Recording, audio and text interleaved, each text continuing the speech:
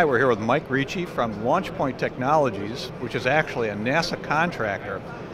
Mike has been working on a hybrid electric internal combustion engine for planes and drones. Mike, we have some examples of your technology behind us. Yes. Tell us a little bit about the point of your program and where you are with it. Okay, the overall point of our program is really to take the hobby systems that exist now and upgrade them to really aviation quality airworthy systems.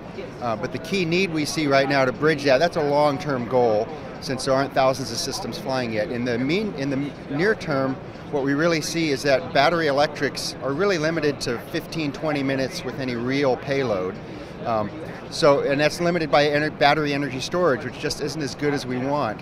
So in the short term, we're building basically generator sets, lightweight generator sets for aviation usage for small UAVs. And that's the goal right now, is to extend battery electrics to a useful life with a useful payload using a hybrid technology that we're developing. We've got some examples of some of these behind us.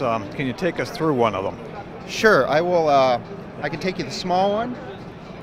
And this is a small gas engine, and attached to it is an electric machine. It's essentially a motor used in reverse as a generator.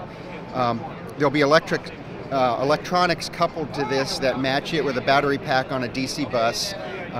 These things don't just plug together. There's actually intelligent controllers required to make the whole thing play nice.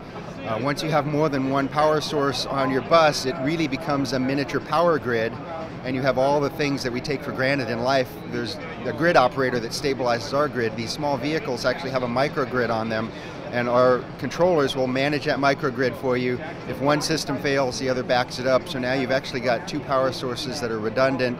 You can land safely even if your battery pack fails or your genset fails. Most of these are like synchronous electric motors used in reverse, but you've got one special technology over here on my left. Can you tell us a little bit about that? Sure, this is our top-of-the-line electric machine. This is an extremely high power density electric machine, generator in this case. It has no iron in it. It's an ironless machine, and the magnets are arranged in a thing called a Halbach array, which is an arrangement of magnets that focuses the field onto the windings without the use of any iron. It allows us to make the structure out of carbon fiber in this case, which makes it a very lightweight motor, super efficient, which is what we really want for an airplane, lightweight and efficient. Where are these going to be used first, do you think? We are hoping to fly the small one here in the GL10 prototype over there, maybe this fall if the funding and the stars all align right. We're really excited. The NASA guys have a great project here, and we're super excited to hopefully be a part of it.